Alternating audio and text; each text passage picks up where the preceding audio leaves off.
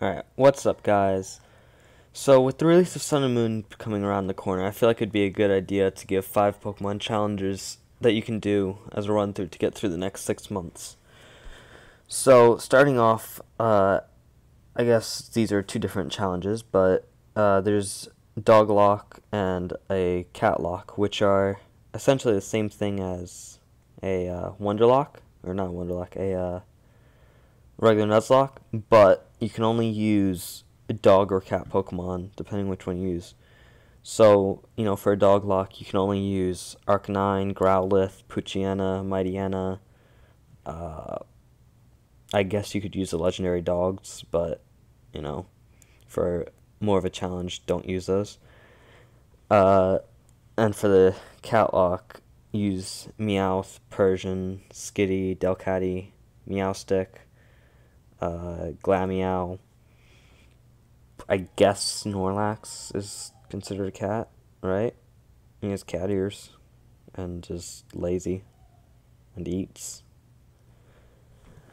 But yeah. So next one would be a Sun or Moon lock, which, depending on which one you choose, you use either fire or water and dark types. I guess with fire you could also use fairy. But you should use obviously the Sun and Moon Pokemon, whatever their names were. I forget their names right now. Use Darkrai and Cresselia and Lugia and Oho. And then yeah. Rules still apply to a Nuzlocke, if one of your Pokemon die, then, they're dead. But in order to do that, I guess you'd have to either use like Pokemon Bank or an action replay. Next challenge would be a Fisherman challenge, which in this you can only use Pokemon that you catch in the sea. So this would be just a normal Nuzlocke as always. Only I guess you would need an action replay for this one to get the old rod from the beginning of the game. But you can only use you can use your starter until you can get the first Pokemon, but the starter has to be water type, obviously. But rules still applies like they would in a normal Nuzlocke. You can only catch one Pokemon per route. If a Pokemon dies, that's it; it's dead. Same rules apply there. Then there's a Nightmare challenge, which here you have to use Pokemon that use like sleeping effects and stuff like that. So Snorlax, anything that knows like Yawn and like Dream Eater and stuff. So obviously Darkrai is kind of necessary there. And the last one would be the Pikachu challenge, which this one I've done and never beat it. Well, I did Pokemon X with this. I never beat it, but I did get, I don't know, I think maybe 4 badges in, and then I just stopped. But it was pretty stressful, especially going against that freaking gym leader with the Tyrant, or whatever its name was.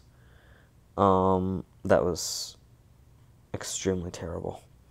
But in this, you have to use the following Pokemon. You have to use Pikachu, Minun, Plusle, Pachirisu, Emolga, and Dedenne.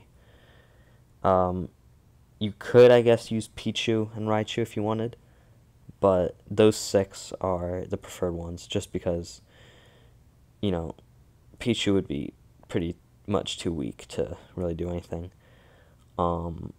And then Raichu is just like, Raichu's just an evolved Pikachu, so,